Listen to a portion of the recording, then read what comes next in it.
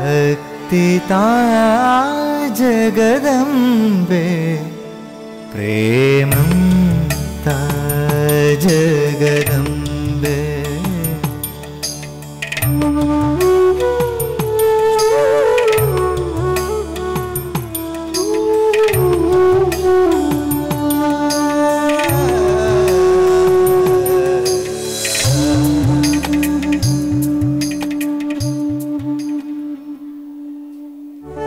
പ്രേമസ്വരൂപികളും ആത്മസ്വരൂപികളായിരിക്കുന്ന എല്ലാവർക്കും നമസ്കാരം.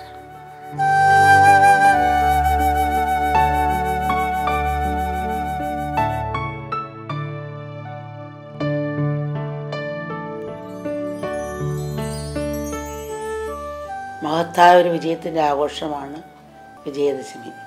നമ്മുടെ ജീവിതത്തിൽ പലതരം വിജയങ്ങൾ നമുക്കൊക്കെ ഉണ്ടായിട്ടുണ്ടാകാം. സ്കൂളിലെയും കോളേജിലെയും പരീക്ഷാ വിജയം, മത്സരങ്ങളിൽ വിജയം, കളികളിൽ വിജയം, കലകളിൽ വിജയം, ബിസിനസ്സിൽ വിജയം, യുദ്ധങ്ങളിൽ വിജയം. എന്നാൽ ഏറ്റവും മഹത്തായ വിജയം എന്നത് നമ്മുടെ മനസ്സിൻ്റെ മേലുള്ള വിജയമാണ്.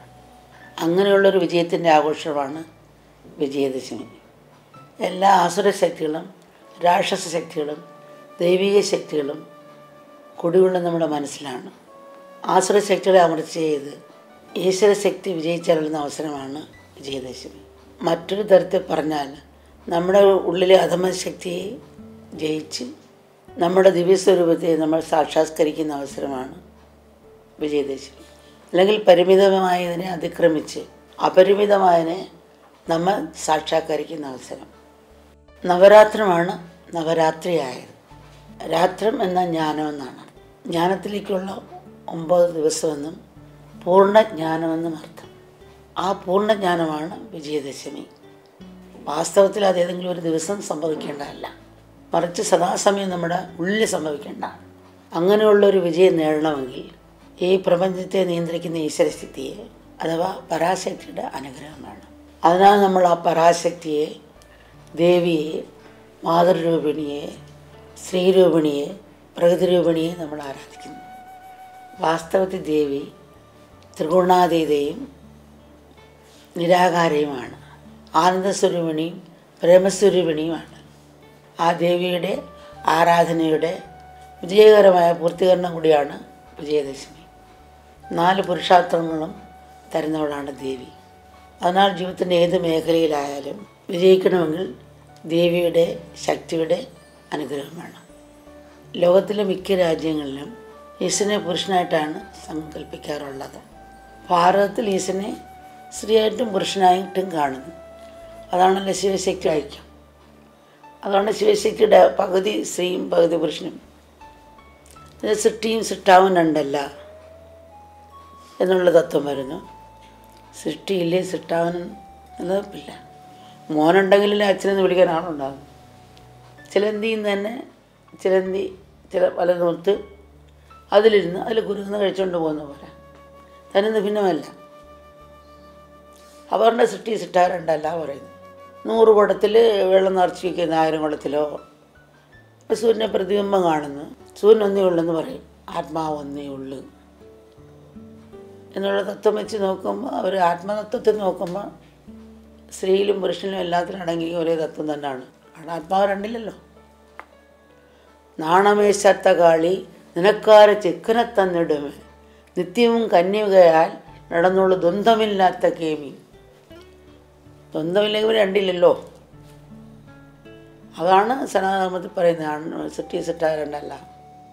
നമുക്കറിയാം, ഒരു തേനീച്ചയില്ലെങ്കിൽ ഇത്ര വർഷം കഴിഞ്ഞാൽ മനുഷ്യൻ ജീവിക്കാൻ പറ്റില്ലെന്നാണ്. തേനീച്ച പരാഗണം നടത്തുകൊണ്ടാണ് പല പല ഭക്ഷണങ്ങളും നമുക്ക് കിട്ടുന്നത്. അത് ചത്തുപോയ ഭക്ഷണം കിട്ടത്തില്ല നമുക്ക്. ചെറിയൊരു വസ്തു. അപ്പോൾ ഒന്നും നിസ്സാരമല്ല, എല്ലാത്തിനും. അതുകൊണ്ടാണ് സനാതനധർമ്മം എല്ലാത്തിനെയും അതിൻ്റെ തലത്തിൽ കണ്ട് നന്ദി പുലർത്തിക്കൊണ്ടുപോയതും നിലനിർത്തിക്കൊണ്ടുപോയതും ഒന്നിനെയും നോവിക്കാതെ കൊണ്ടുപോയതും. കാട്ടിലുള്ളവർ ജീവിക്കണമെങ്കിൽ അവർക്ക് വേറെ വഴി വരില്ല, തൊഴിലറിയില്ല, വഴി അറിയില്ല. അപ്പോൾ ഇതിൽ നിന്ന് കിട്ടുന്നതുകൊണ്ടാണ് ജീവിക്കുന്നത്. പക്ഷേ തേനെടുക്കുമ്പം അവർ അമ്പെയ്ത് കുടം താഴെ വയ്ക്കും, പാത്രം ടിറ്റി വീഴുന്നതാണ് അവരെടുക്കുന്നത്. ആ കൂട് പൂർണ്ണമായി നശിപ്പിക്കില്ല. ആ കൂട് നശിപ്പിച്ചാൽ പിന്നെ കൂടുണ്ടാക്കി തേൻ ശേഖരിക്കാൻ കഷ്ടമാണ്. മഴക്കാലത്ത് തന്നെ തേൻ കിട്ടുകയില്ല. അപ്പോൾ തേനീച്ച മരിച്ചു പോകും. അപ്പോൾ ആ തരുന്നതിനോട് നന്ദിയും അതിനെ നിലനിർത്തിക്കൊണ്ടാണ് അന്നത്തെ ആൾക്കാർ ഓരോ കാര്യങ്ങൾ ചെയ്തിരുന്നത്. അപ്പോൾ ഇപ്പോൾ ഈ കെമിക്കലൊക്കെ പുഷ്പത്തിലടിക്കുന്നുണ്ട്, വേഗം വളരാനും പൂക്കാനും അത് പാടാതെ കൊഴിയാതെ നിലനിർത്താനും ഒക്കെ കെമിക്കൽ അടിച്ചാണ് വളർത്തുന്നത്. അതിലെ തേൻ കുടിക്കുമ്പോൾ അതിലേക്ക് പോയിരിക്കുകയല്ലേ, അപ്പോൾ ആ വിഷാംശം കുറച്ച് തേനീച്ചയിലും വരാം. പിന്നെ പ്ലാസ്റ്റിക് കൊണ്ട് ഒരു തേനീച്ച 3 കിലോമീറ്ററാണ് യാത്ര ചെയ്യുന്നത് എന്നാണ് കേട്ടിട്ടുള്ളത്. ആ 3 കിലോമീറ്റർ അവർക്ക് പുഴയുടെ കൂട്ടിൽ നിന്ന് തിരിച്ചേക്ക് വരണം, മെമ്മറി പോകും, അങ്ങനെ മരിച്ചു പോയിക്കൊണ്ടിരിക്കുക. അതുകൊണ്ട് അമ്മ കുറേ വർഷത്തിന് മുമ്പ് തന്നെ ഈ തേനീച്ച വളർത്താൻ എല്ലാ രാജ്യത്തും പറഞ്ഞ് ചെയ്തുകൊണ്ടിരുന്നത്. നമുക്ക് തരുന്നതിനുള്ള നന്ദി വേണ്ടേ? ഒന്നും നിസ്സാരമല്ലെന്നും എല്ലാത്തിനോടും നന്ദിയും പ്രകടിപ്പിച്ച് പോയൊരു സംസ്കാരമാണ് നമ്മുടെ. ത്രിമൂർത്തികൾക്കും മീതിയായിട്ടാണ് പരാശക്തിയെ നമ്മൾ കരുതുന്നത്. പുരാണ കഥകളിൽ തന്നെ ദേവന്മാർക്ക് സാധിക്കാത്തത് ദേവി വീട്ടാണ് കാര്യം നടത്തിയിട്ടുള്ളത്. ലക്ഷ്മി, സരസ്വതി, പാർവതി തുടങ്ങിയ സൗമ്യഭാവങ്ങളും കാളി, ദുർഗ, ചണ്ഡി തുടങ്ങിയ രൗദ്രഭാവങ്ങളും ദേവിക്കുണ്ട്. വിദ്യയുടെ ദേവത സരസ്വതിയാണ്, ധനത്തിൻ്റെ ദേവത ലക്ഷ്മിയാണെന്ന് നമുക്കെല്ലാവർക്കും അറിയാവുന്നതാണ്. ആരോഗ്യത്തിൻ്റെ ദേവത പാർവതിയാണ്, ശക്തിയുടെ ദേവത ദുർഗയാണ്, ധർമ്മത്തിൻ്റെ ദേവത കാളിയാണ്. എല്ലാ സൽഗുണങ്ങളും എല്ലാ ഐശ്വര്യങ്ങളും ദേവിയുടെയാണ്. എല്ലാ പ്രപഞ്ച ശക്തികളും ദേവിയുടെ വിവിധ രൂപങ്ങൾ തന്നെ. പ്രകൃതിയിൽ എവിടെയെല്ലാം കാരുണ്യം അമിതമായി കാണപ്പെടുന്നുവോ അതിനെയെല്ലാം നമ്മൾ അമ്മയായി ദേവിയായി കരുതുന്നു. സനാതന ധർമ്മത്തിൽ ദേവിക്ക് അത്രയധികം സ്ഥാനങ്ങൾ കൽപ്പിച്ചിരിക്കുന്നു.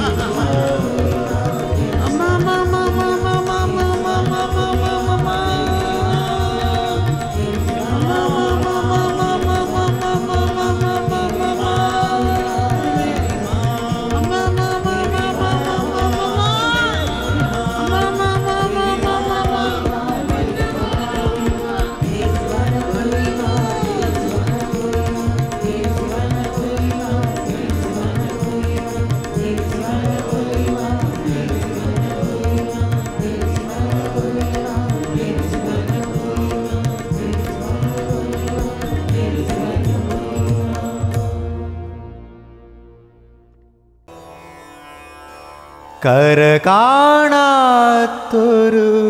കരുണ അലയിളകും നൻപിൻ പെരുമ നിലയറിയാത്ത നേതാന്ത നിയോഗം നിലയറിയാത്ത നേതാന്ത നിയോഗം അറിയുകയൻ ഗുരുവേ.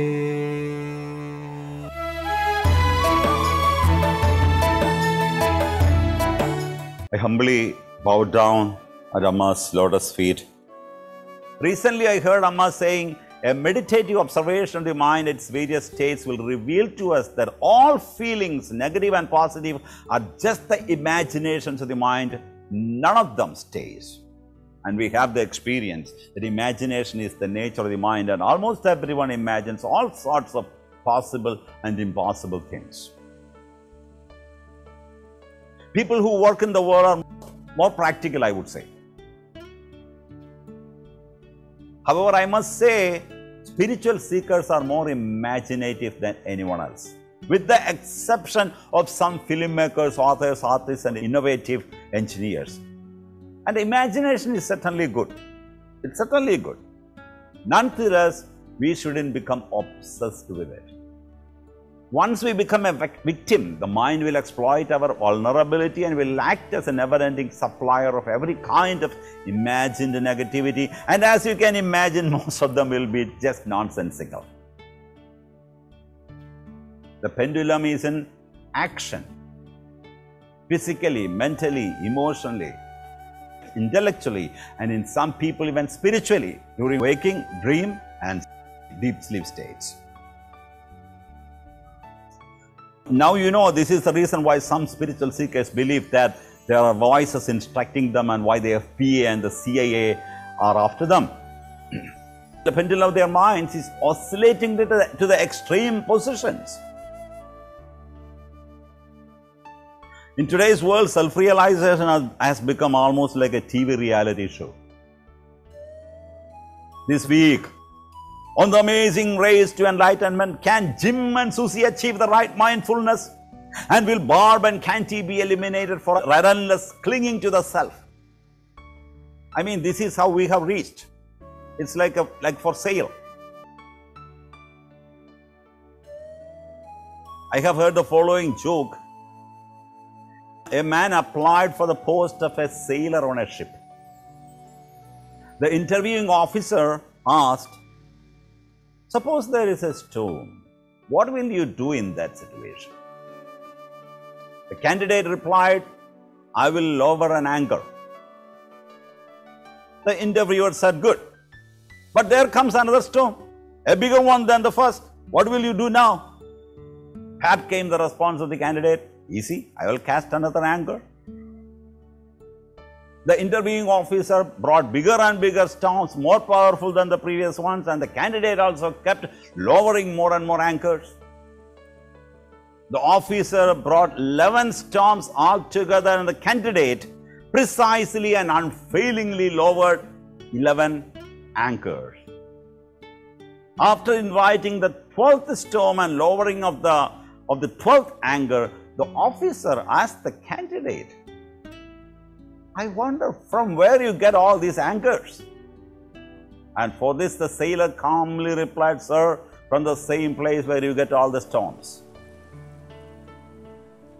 So people are competent in supplying ideas and techniques.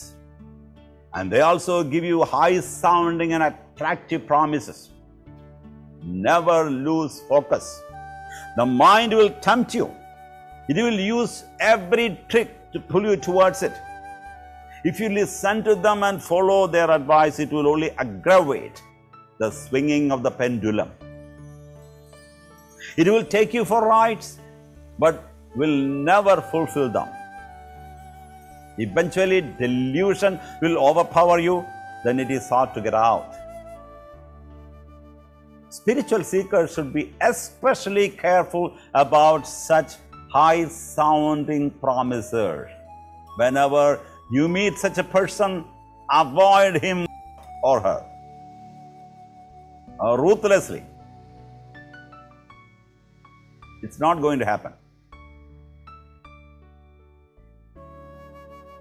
The ancient sages advised us to act in accordance with the Purusharthas, the four inherent values of the universe: dharma, righteousness; artha, economic values; kama, pleasure; and moksha, liberation. And when these principles are followed in every area of life, they will help us create a worthwhile, balanced, and meaningful life at the deepest and most holistic level. They offer a way for evaluating your life and making good decisions. Knowing your goals brings meaningful to spiritual practice. However, often the mind either seeks artha, wealth or security, or runs after kama, the gratification of sense pleasures. This is another pendulum. Artha, kama. Kama, artha. Artha, kama. Kama, artha. It's a pendulum. This is what we focus on. In the momentum of that swinging, we rarely pay attention to the two most important factors, dharma and moksha. The fundamental principle is dharma. So this non-stop back and forth swinging from artha to kama is bound to bring unrest, anxiety and fear. It's like someone running continuously, non-stop, without any rest. How long can you run like that? For sure you will become dog-tired and collapse. It's just a question of time. So this is why the ancient sages advised us to have dharma as the fundamental principle, the foundation, while engaged in fulfilling artha, security, wealth, and kama, pleasures, desires. Choosing to swing between Artha and Kama will eventually lead to discontentment. And these days, Amma quite often says, children, be rooted in Dharma. Practicing Dharma alone will bring meaning to life. That alone is the one and only solution to keep life balanced in the world. And this is the best time to start practicing it. Don't postpone it.